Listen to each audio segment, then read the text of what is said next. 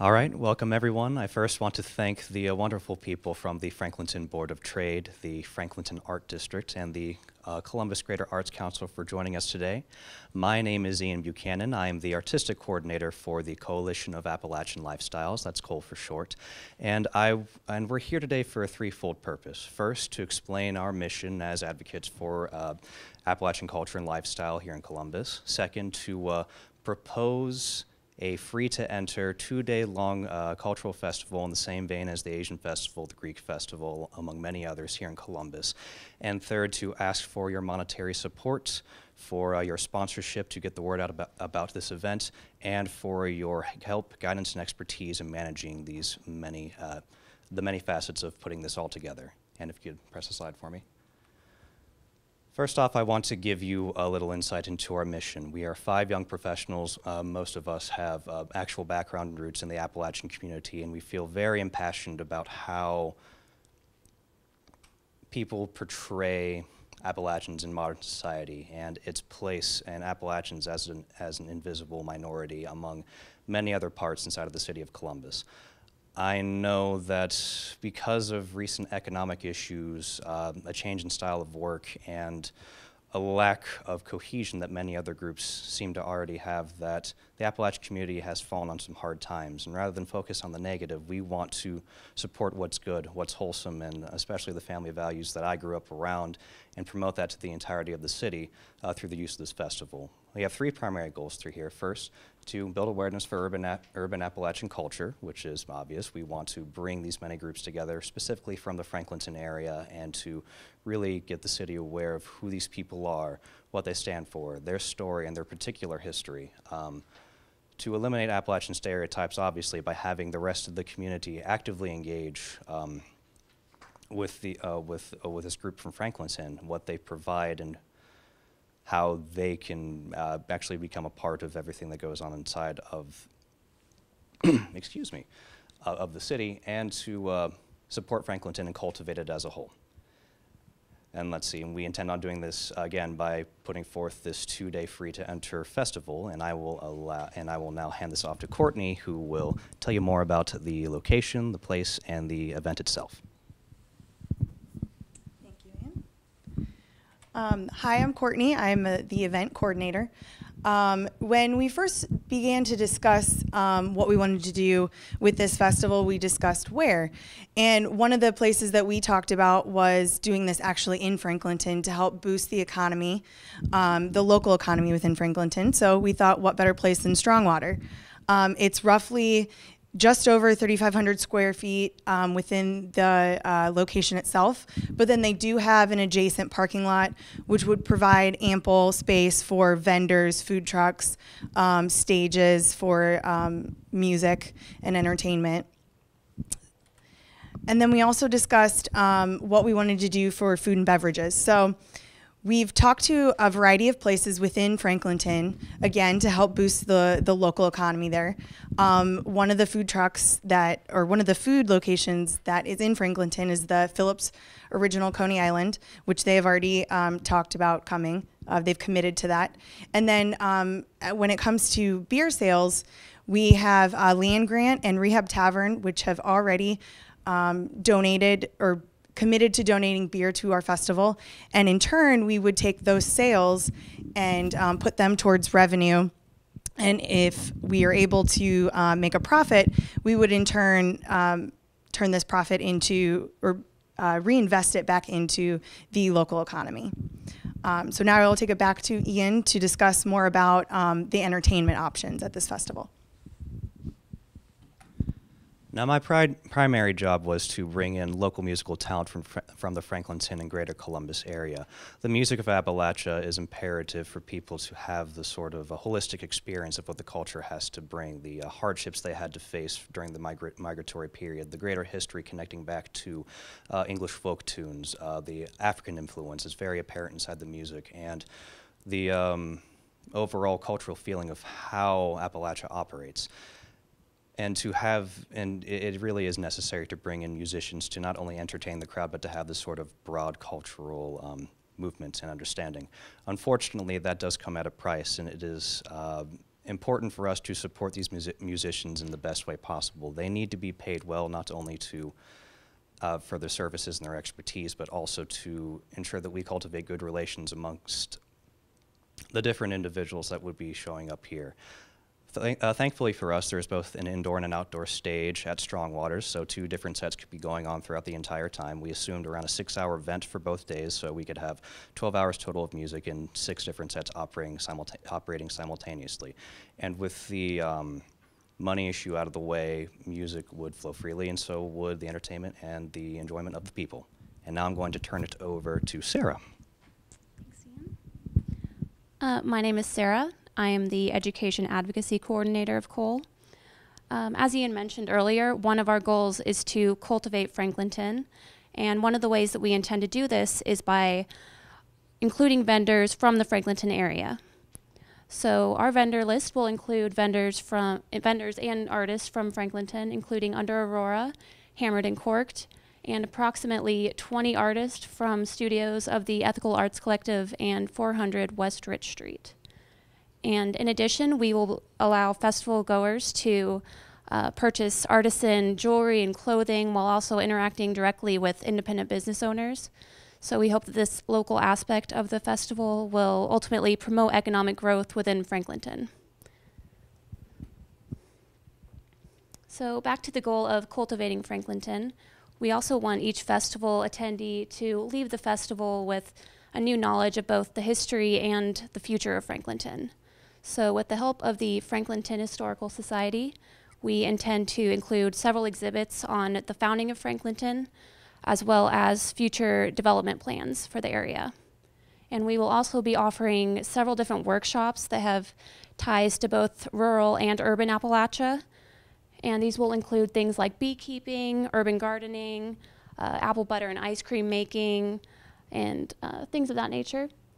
And finally, to cultivate Franklinton, we will also be offering Franklinton resource booths, and these will offer information on local organizations, including Franklinton Gardens, Gladden Community House, Mount Carmel's Healthy Living Center, and Lower Lights Ministries. And each of these organizations offers free services in a wide variety of different areas, and things like nutrition, food security, healthcare, childcare. So we hope that through our festival we can ultimately promote healthy living and facilitate healthy living in Franklinton. And now Alex is going to say a little bit more about physical activity in Franklinton. Thank you. My name is Alex Umbel, and I am the sports liaison. And the reason for putting sports in this festival is I strongly believe that sports brings people together, and in today's society, it means a lot to be involved in sports, and it's something special. Sports are not only enjoyable as a fan, but also as recreationally through amateur leagues that both Franklinton and Columbus provide. And we are lucky enough to have 4 professional teams in Columbus, including the Columbus Crew, which is the soccer team, the Columbus Clippers, the baseball team, Columbus Blue Jackets, the hockey team, and the Ohio Machine, which is the lacrosse team. And the festival will have both vendors that will be describing the amateur leagues as well as the professional sports in Columbus relating to cost and weekly and monthly deals to save money. Not only will vendors be talking about sports, we thought it would be fun to have some of the professional players in attendance to sign autographs for kids as well as older people as well.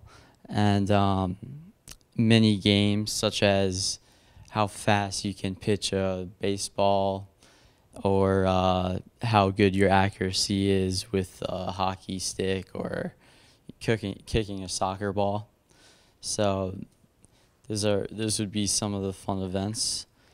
And one sport that is relatively new in the area is lacrosse, and is actually the fastest growing sport in the nation.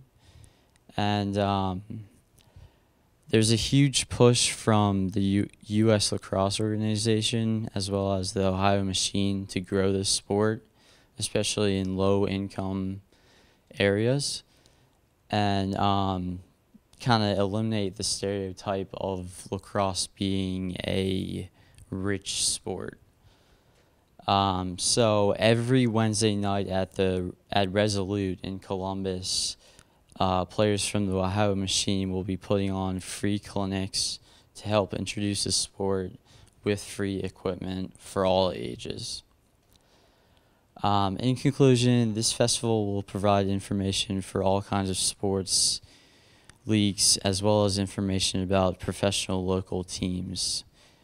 It will attract both women and men from all ages.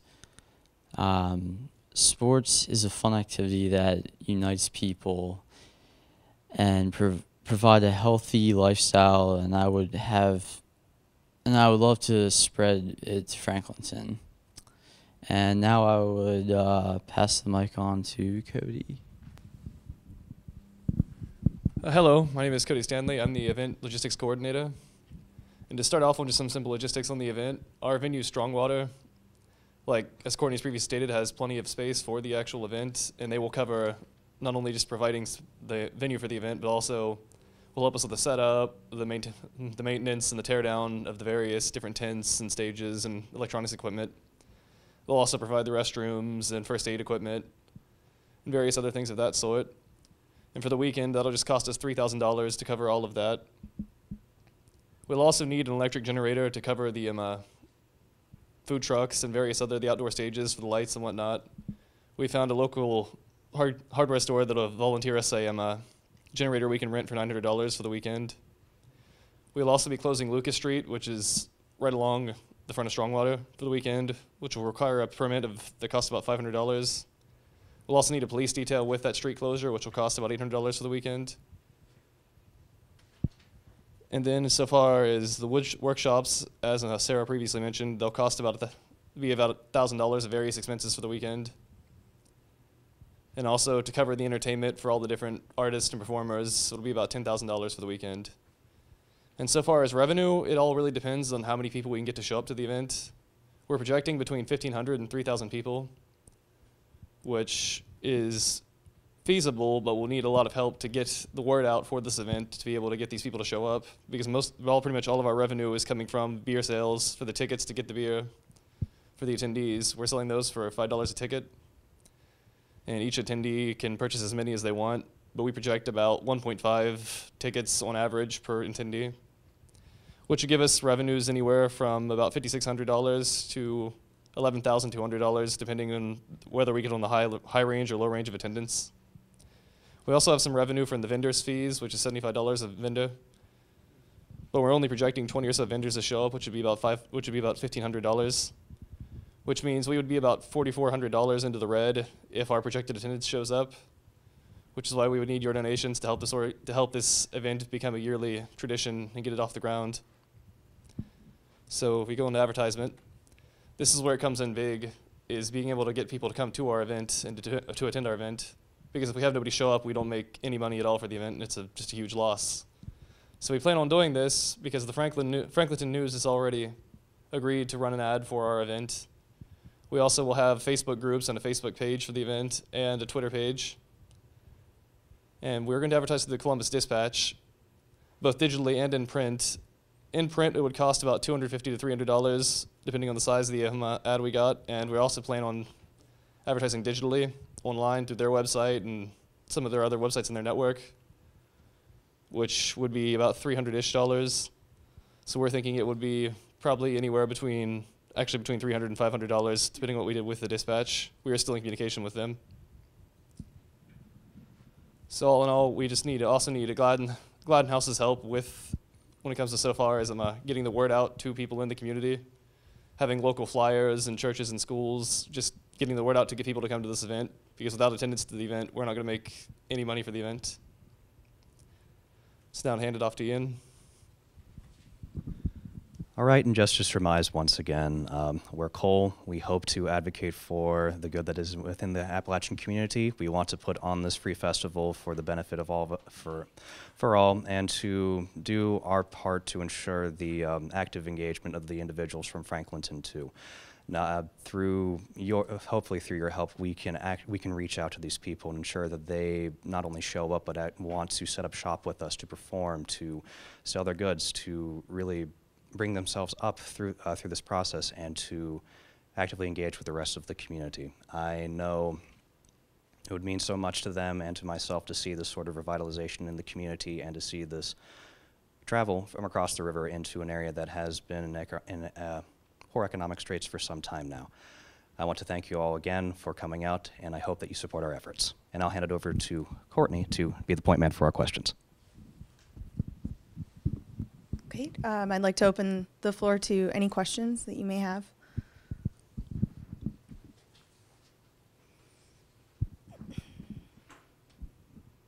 I was wondering, I thought there was that, what's the name of the center you're at? Strongwater. Isn't that becoming an artist community, a place for artists to operate with studios and?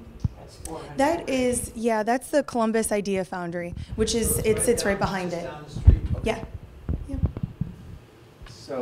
So I'm trying to envision this. There'll be kind of like it's music, a lot of music and various groups performing, maybe a sports component, some kind of sports competition going on at some point. And did you say anything about, would there be like any visual arts like quilting or anything represented? Or would that be a vendor type thing, or would there be that aspect of Appalachian culture at this kind of an event?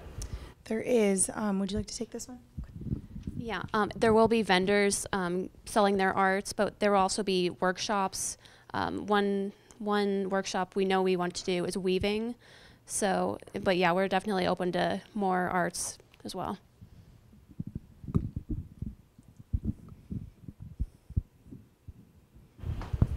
About revenue generation.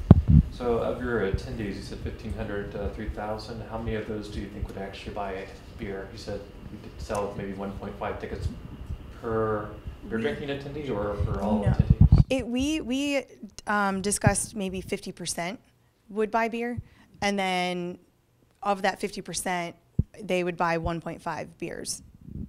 That was just a rough estimate that we came up with. So if your beer sales are much lower than you think they will be, what would you do with the remaining beer that doesn't get sold? And also, how would you underwrite the expense? Well, I mean, part of what we're doing with volunteers is, or a way to help promote volunteers to come, is offering them free beer tickets and food. But if we don't, I don't know. Do you want to take this one? Yeah, sure. Another thing that would become with the extra beer, we'll probably have to just return most of the extra like kegs and bottles that we have to like Land Grant and the other local breweries. With that, we also might just do auctions for the kegs, like silent auctions, just to help get rid of whatever is left over. To the various members, we need the help of the volunteers with that, so far as getting IDs and make sure everyone's legal to participate, to buy whatever's left over. Will there be other things to drink, and if so, how much might those beverages cost? The beverages that aren't alcoholic would all be coming through Strongwater, so it would be whatever their pricing is. All right. So I'm trying to think if I'm a family, and the two of us want a beer, and we have 3 children who are soft drinks, and I'm not sure how much those would be, but pretty easily I would be going through $20 right away. I'm wondering about being able to afford that. So I guess as you know, someone who's being asked to support this, wondering if you've thought about the break-even point for a lot of the people who would attend, or are you trying to get a lot more suburban and more well-off people there?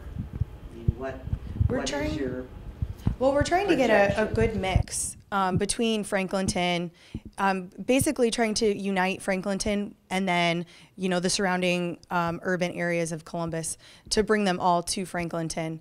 And in terms of costs that would be associated to a family in Franklinton, the way we are hoping to get them to the festival is that promoting that any of the proceeds that we make, any of the profit, would be donated back into Franklinton itself, whether that's through Gladden House or through the local economy in some way.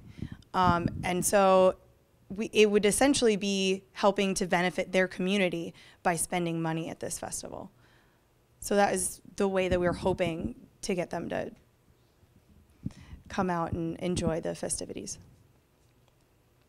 So do you see this festival as occurring annually like the other festivals that you mentioned? And if so, can you really plow all your profit back into Franklinton, or do you need to start a kitty? No, we definitely plan on setting some aside, but it obviously depends, you know, if we do make a profit after that first year. And we would love to continue this annually, but it kind of depends on the success of the first year, and you know, the sponsorships and any support that we can get from the community. Yes. So the beer's being donated? Yes. Wow. Yes. It's a way for them to kind of bring awareness to their products. And that was how they were willing to donate it. And we are working on other local breweries as well. So. I guess I have a question about, and maybe I just missed this earlier on, about what, maybe this picks up a little on Richard's question, but what makes this sort of an Appalachian festival? It's in Franklinton, I get that. Yeah. Talk to me more about that. I guess I'm asking about the sports component, but some of the other, are the musical acts going to be Appalachian acts? Are the vendors going to be Appalachian vendors? I need to want to hear more about how it isn't just it's ComFest, you know, 3 miles away. Yeah. No, a lot of the music will be bluegrass and country, so it'll go back to those roots of Appalachia, which is what we're trying to focus on. And then, like Sarah mentioned, some of the vendors or the workshops that we'll be doing are largely cultural things that Appalachians do, like beekeeping and farming and that kind of stuff. So that's how we attempt to incorporate the Appalachian culture with this festival. I can add a point of clarification too. Sure. We're trying to widen the base of appeal at this moment because we want to have a reasonable amount of success of drawing people in for the first year. Once we have this sort of project put in place, how it's set in place in the community, then we want to broaden our base out and ensure that people understand that the things that we're trying to put on are Appalachian in style. And it's just unfortunate that we have to, well, rope people in for the first time to make sure they understand who we are, what we stand for, and hopefully that this continues into the future to become a true Appalachian festival. Did I miss the information about when you plan to have the event and how you're coordinating the dates of this event so they wouldn't conflict with other distracting events that might be going on simultaneously? Yeah, we discussed potentially doing it in the fall, but you know, this obviously depends if we do get the sponsorships and we're able to make that happen. Have any of you contacted anyone involved with Urban Scrawl or Independence Days, which are festivals I've been in Franklinton, and they've been pretty successful, and they've tried to integrate the community. So have you talked to any of them to see how they've integrated the local community? We've talked with Gail. Would you like to? Yeah, we talked to Gail Gray, the same woman that they talked to, and she gave us recommendations on who to contact and